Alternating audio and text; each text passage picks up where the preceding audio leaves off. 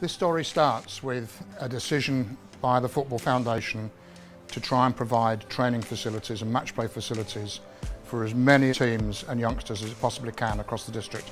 Here is an opportunity to develop 2 of those artificial grass pitches on one site. Honestly, I'm so excited.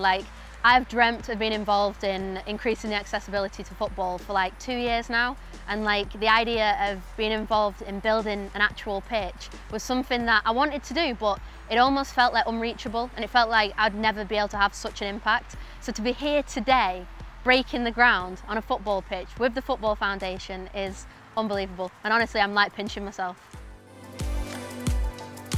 Looking at the weather today, you can see why the Football Foundation are so committed to improving facilities across the country. We know full well what impact the facilities have on physical health, but the impact that these facilities have on mental health and people's well-being is huge. It'll be the first time in South Ribble that South Ribble Council has invested in these type of pitches, but it's also a place where the football clubs, their committees can meet. It'll be a whole football community.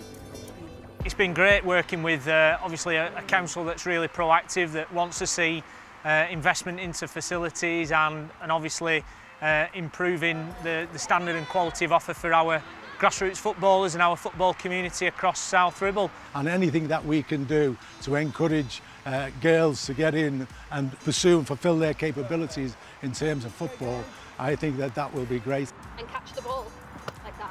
Growing up in a footballing family, football was my whole life, and I remember when I first wanted to sign for a team, there wasn't really many girls teams around, so I actually had to go and play with a boys team, and I was the only girl on the team. Increasing the number of girls teams kind of fixes that problem, because I wish we had enough facilities to have girls teams back when I was younger, because it would have meant so much to me joining a girls team. Thank you. Obviously once the facilities are built and we've got lots and lots of players running around and enjoying our fantastic game, at the end of the day, it's that partnership work that happens at the start, the middle and the end, which is absolutely pivotal to the success of any facility. These projects just wouldn't be possible without the funding that we receive from the Premier League, the FA and government through DCMS and Sport England. Hopefully in 6 months' time when we come back, we'll see the results of all that hard work. So we're trying to capture something here which is sustainable, economic, robust, because it'll get knocked about a bit, and absolutely fit for purpose for what is needed, and of course within budget. Exciting! Exciting, yes.